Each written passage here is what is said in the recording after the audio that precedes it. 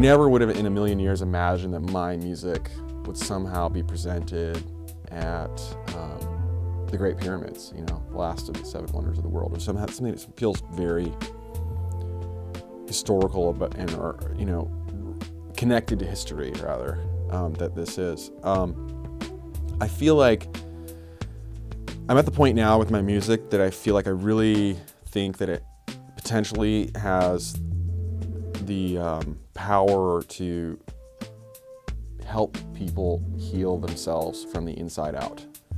And I want my music to help people heal themselves. I want people to experience the music in such a way that they feel good about themselves and accept themselves. And because that's what it's done for me, and I've seen it happen with other people, and I just want to share that experience with other people.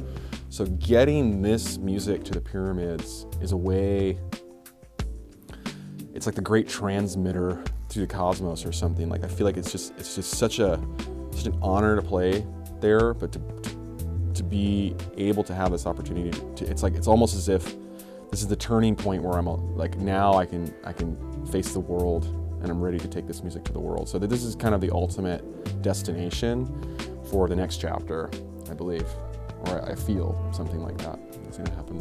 I don't know.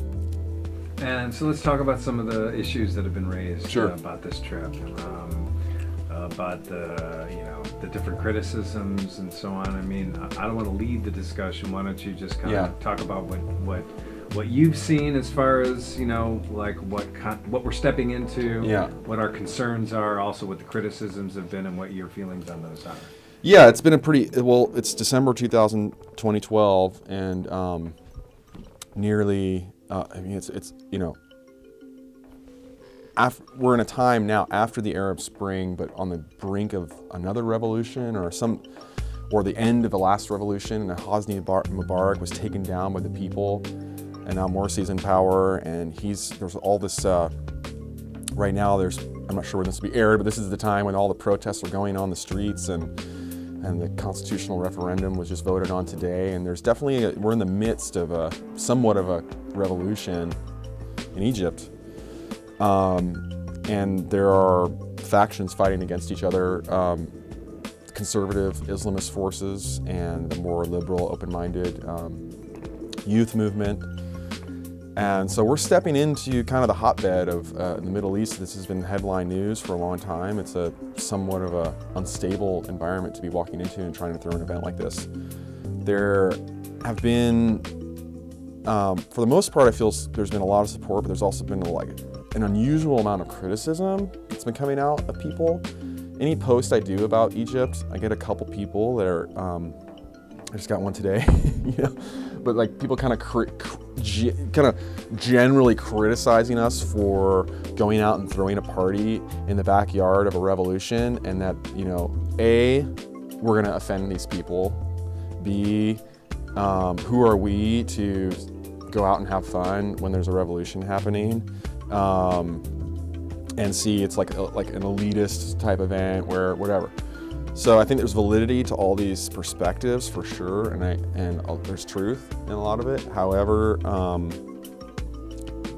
my feeling in all of this is that there's a lot of people are ashamed of who we are as a culture on the West Coast, even though they're fully involved in it. They feel like when it comes to the world, they're like, oh, well, we should maybe be more timid, but I completely disagree, and I think we can be proud of who we are, and I have no shame. I don't think we need to have any shame about who we are and what we've become, and we should be proud of who we are because we are a loving and accepting, open-minded, new society that is connected to the youth and all open-minded people around the world through social media and the internet and everything like that. So we're one movement with all these people. We're not going somewhere where we shouldn't go. We're going to be with our people like we would anywhere, you know? So the alternative is we can send ambassadors from our government who I don't feel represent us. We can send a military force, which doesn't represent us. And I know it doesn't represent me. I know anytime we send a bomb to the Middle East, I'm not saying we should go send that bomb. What do I have the power to do? I have the power to bring my music our music to these people, and this is the greatest gift that I have to offer. This is who I am. And it's the most peaceful offering we could possibly bring. I mean, music, you know, and it also is what will connect us to the people in a way that maybe they haven't seen before or haven't heard before, and they can understand our culture and our society and see a side of America that they don't get to see in their media, which probably skews what America is just as much as our media skews what we think Egypt is right now. So, yeah, I think we are ambassadors of our little scene, and there's, you know, we're all a bunch of hacks, you know, I won't deny it, and we look different and we feel different, but I have a good feeling about it, and I think that we're going to do some really positive things, and hopefully make some people's lives better over there that haven't heard anything like this before. So I'm excited to have this opportunity. It's a huge, huge honor to be able to play at the pyramids, and we won't take this lightly, you know. That's awesome.